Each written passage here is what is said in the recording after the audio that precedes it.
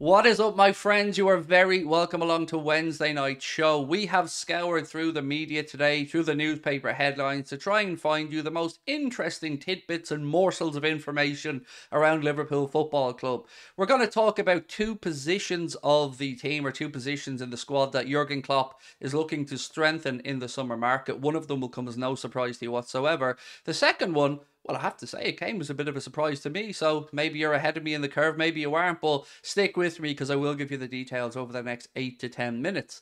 As always, though, I want to say a massive thank you to you guys for your continued support of the channel. We're going from strength to strength. Big plans coming ahead for next season as well as we move back over to YouTube for all of our content. So if you haven't hit the subscribe button, please do. And just know that from July onwards, you can expect to see the watch-alongs, the nightly news shows, these shorter form videos, and a few other exciting bits and pieces as well. But most importantly, I want to know your thoughts on both the stories I speak about today and, of course, any thoughts you have on the channel, things that you'd like to see. We are always reading through the comments and always open to your suggestions. So look, let's start off today with the area of the pitch that Jurgen Klopp is looking to strengthen that won't surprise you, and that is, of course, midfield. Now, we need to get a mix in midfield, from my opinion. We do need to look at the homegrown side of things, and we also need to look at just the best fit for midfield.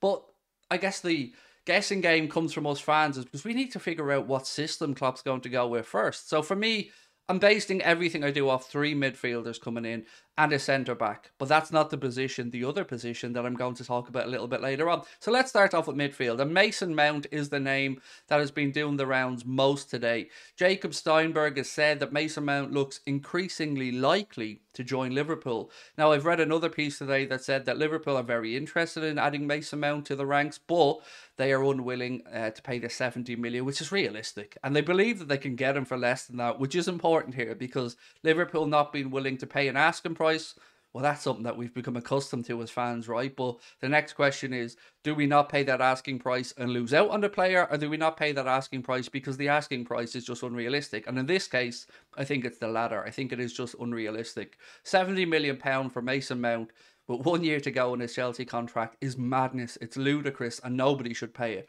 So for me, if we can get this deal done around the £40 million mark, I think that's fair business for Liverpool, fair business for Chelsea, and of course it'll give Mason Mount a good chance to resurrect his career. Now, there are pros and cons to this deal. There are of course going to be people watching this that have absolutely zero interest in seeing Mason Mount at Liverpool, and then there are going to be people like myself who probably wouldn't have been my first choice, but I can understand the thought process. Jurgen Klopp has been an admirer of Mason Mount for quite a while, and he is a homegrown player, so we do have to keep that in mind. He is Premier League tried and tested. Whether you want to say it's proven or not, that is up to you. But for me, this makes sense. It makes sense if you add in two more midfielders around him and then you look to strengthen in other areas. So the most important part that I've taken from these media headlines today is that Liverpool are confident that they can get a deal done for Mason Mount, which is a good bit below that £70 million valuation. Chelsea are in, I don't want to say free fall, but it is a very, very crazy situation.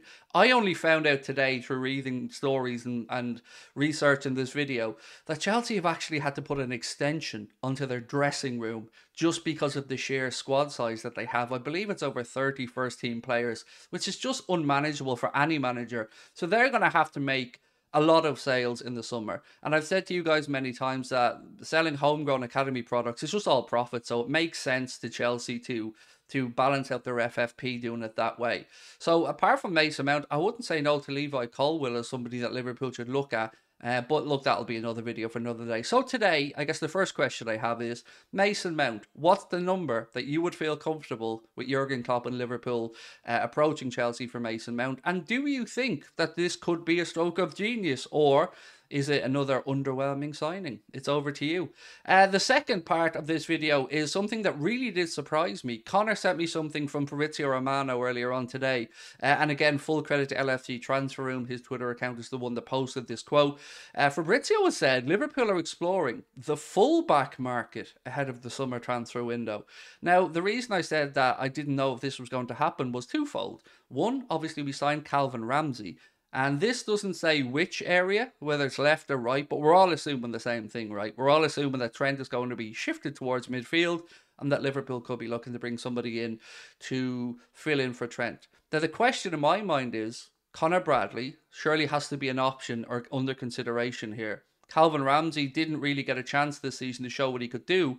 So I'm very intrigued to see what type of level Liverpool are looking to do with regards to adding in a fullback. Are they looking to go top tier, or are they looking to bring in somebody who can come in and provide cover? Because let's not forget, we do have Joe Gomez. He can play at right back.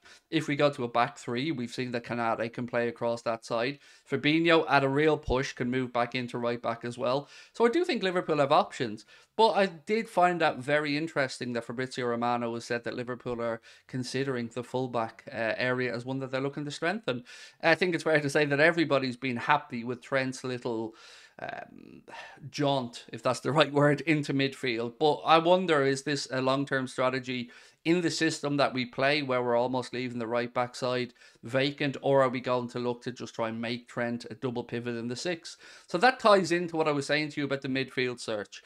Now, Raphael van der Vaart, of course, came out with that crazy statement to suggest that Jude Bellingham was inferior in every single way to Ryan Gravenberch. I don't agree with that one bit. And I do have my own concerns about our pursuit of Ryan Gravenberch, both from a stylistic perspective and from the availability, because nothing frustrates us fans more than hearing that Liverpool are after a player who the selling club are just willing or unwilling to sell. And there is mixed messages coming through the media about Bayern Munich and Ryan Gravenberch. One day you'll hear 25 million euros, a fee that they take, which is brilliant business.